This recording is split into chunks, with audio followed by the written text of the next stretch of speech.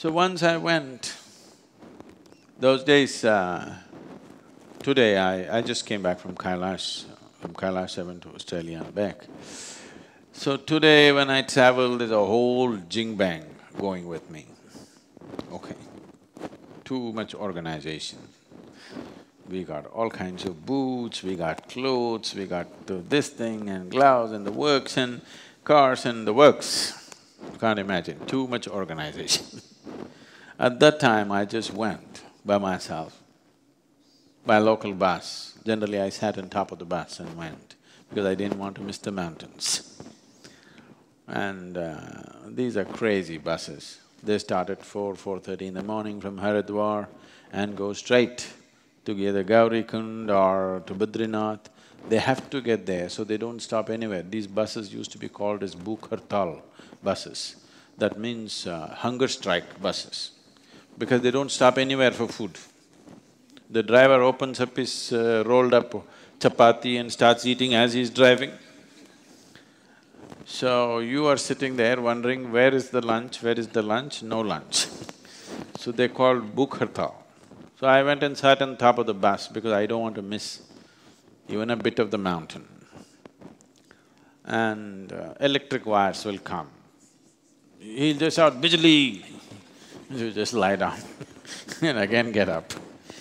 So I went there without any kind of things. That's not the first time I went. I've been, I think about 26 years, I went continuously, every year. And just my jeans and my t-shirt, and I have a canvas jacket which I used to ride in South India. It's very good for the rain, but suddenly I realized when you go to the cold, the damn canvas jacket gets colder than the atmosphere. So I just went up and I went to Kanti Sarovar. It was around 3:30 in the afternoon. I just sat there and I didn't know what hit me. I was just sat there with my eyes open. It's an incredible glacial lake. It's as nature, it's phenomenally beautiful. And my eyes are open, my mouth was shut, but I could hear my voice singing loudly around me, very loudly, like it's on a big microphone.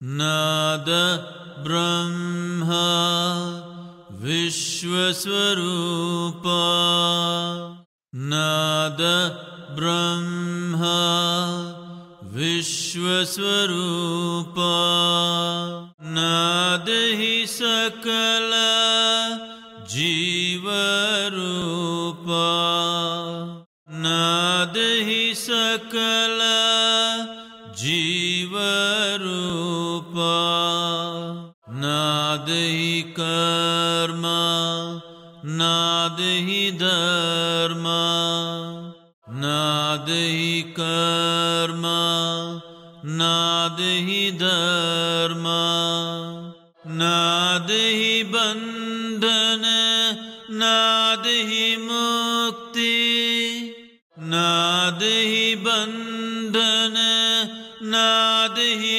mukti, Nadahi Shankara, Nadahi Shakti, Nadahi Shankara, Nadahi Shakti, Nadam Nadam Sarvam Nadam, Nadam Nadam Sarvam Nadam, Nadam Nadam, Nadam Nadam, Nadam Nadam, Nadam Nadam.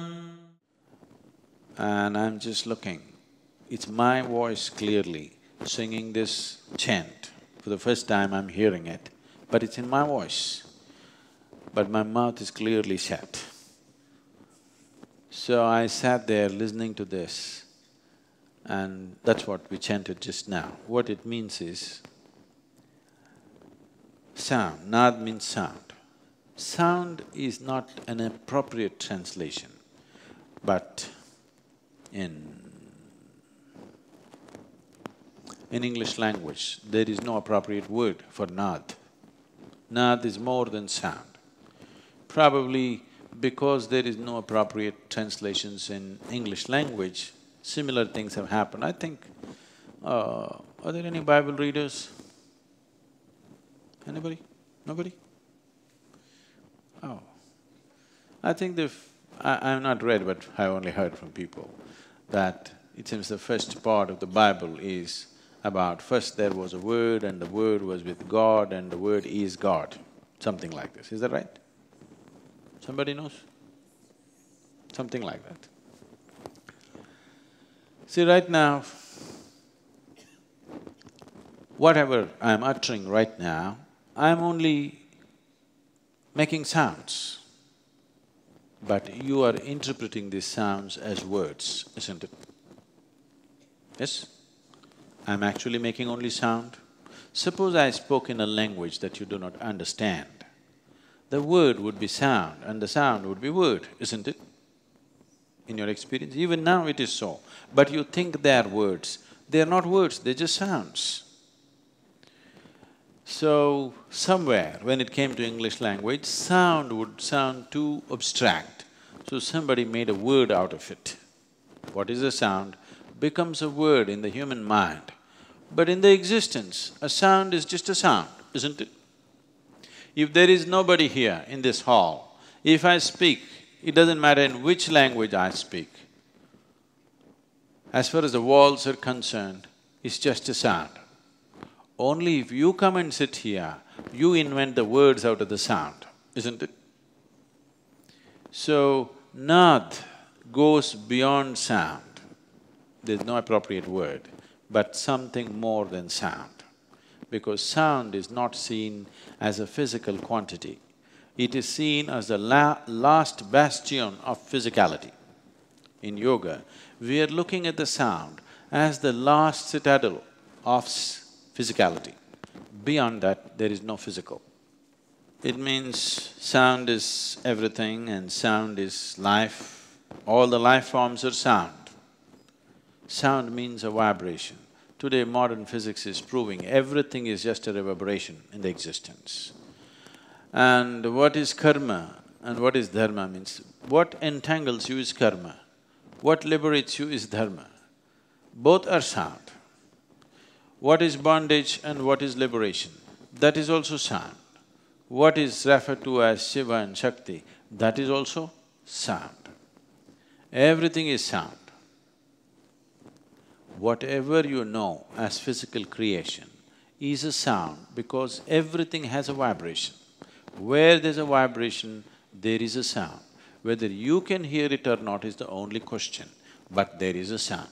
Wherever there is a vibration, there is a sound.